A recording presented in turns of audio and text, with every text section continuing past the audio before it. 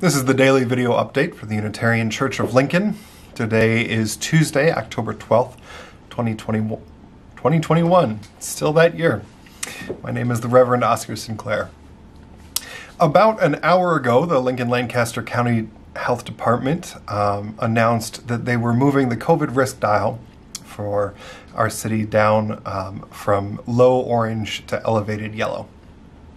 It's a big step. It's a relatively small step at the city, but given that we set our reopening plan at the church to that risk dial, that means that we are moving from a place of being primarily live streaming to a place where we will continue to live stream our services, but also begin to reopen the church building here at 6300 A Street, including for worship services this Sunday.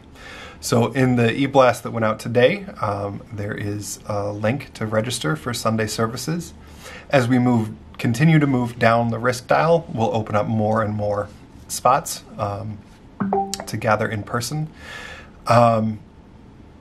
It's pretty exciting. I'm not even going to try and pretend it's anything other than that.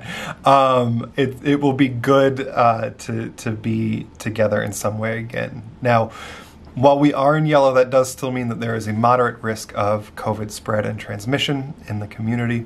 So we are going to keep requiring both advanced registration for Sunday morning so that we can quickly follow up if there is an exposure in the congregation.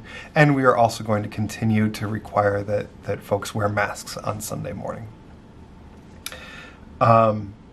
We will have more detail as the week goes on about all of this. We're kind of getting our initial announcements out now, and we'll unpack a little bit more about what this means as we go on in the week. But for now,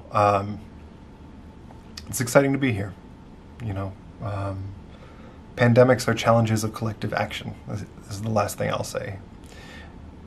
They are challenges of collective action. They are made worse by the lack of collective action, and they are solved, or at least lessened, by lots of people all doing the right thing over and over again.